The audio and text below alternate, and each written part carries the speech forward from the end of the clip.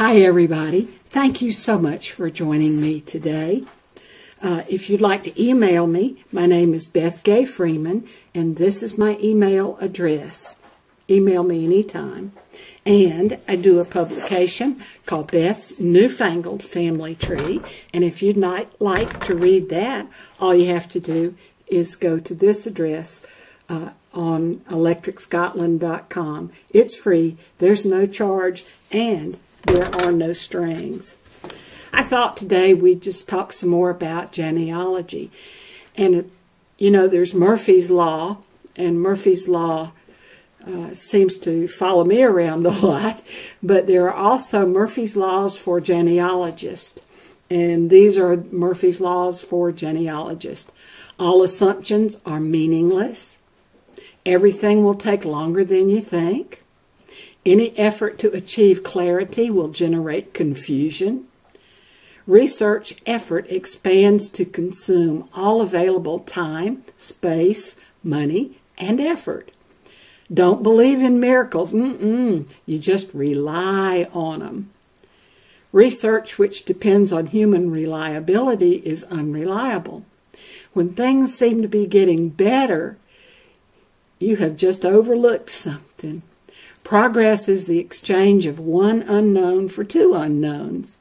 An ounce of hypothesis is worth a pound of research. The last pages of notes which are thrown away are the next notes that you need. Every family tree has its own sap. To err is human. To really foul things up, oh boy, you need to have a computer. And your great-grandfather's obituary states that he died leaving no issue. Yikes. I always think when I talk about genealogy about the college professor who asked his senior class how many of them had relatives back in the 15th century.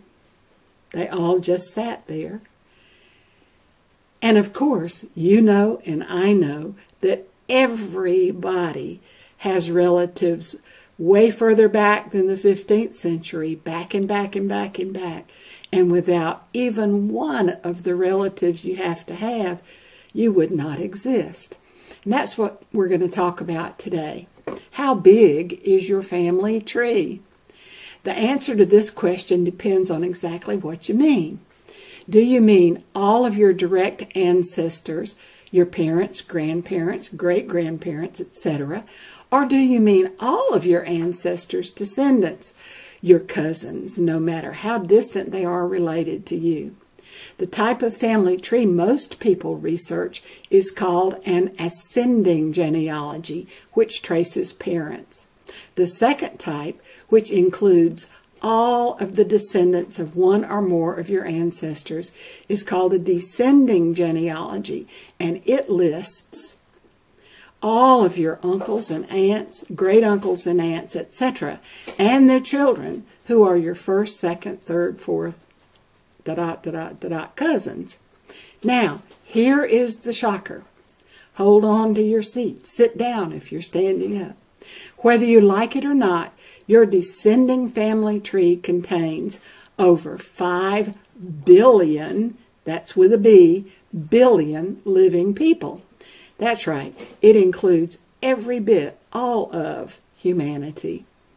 In fact, were it not for physical barriers like oceans and mountains, etc., and cultural barriers over the centuries, the furthest any two isolated persons now living on this planet could be related would be about 30th cousins. This means that somewhere in our ancestry by the 32nd generation, we have a common pair of ancestors. But because of those barriers and other factors, there is a statistically compensated for by extending it to 20 additional generations. Thus, the furthest any two living persons on this planet can be related is 50th cousins. This means that anyone has a common pair of ancestors back 1,500 years ago, about the 4th century A.D. This also means the most isolated Australian Aborigine and the most isolated African natives are no more than 50th cousins to each other. If you and that other person with European ancestry could identify every one of your direct ancestors, you would statistically find a common pair of parents by the time you reached your 17th generation. That's about 500 years ago, just about the time Columbus set sail for America. The family trees of all of us, no matter where the origin is, no matter whatever anything is, it meets and merges into one genetic tree of all humanity by the time they have spread into the 50th generation. The average person has about 1 million direct ancestors with some 1,000 surnames in just the last 500 years, and it is impossible to trace most of them that far back because of the early lack of records.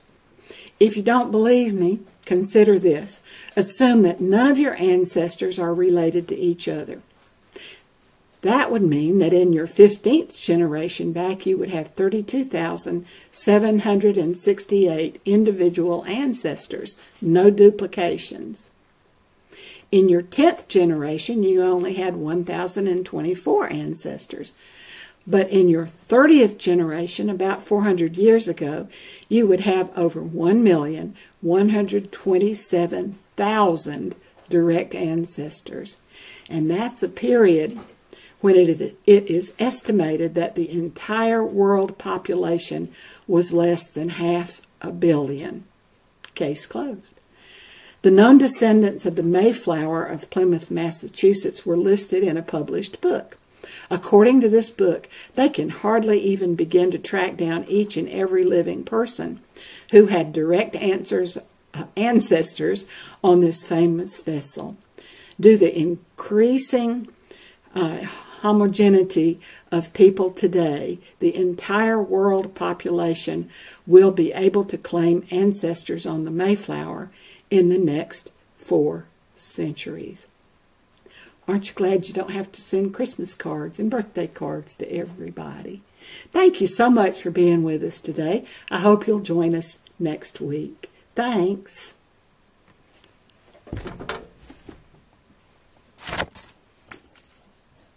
Ta-da!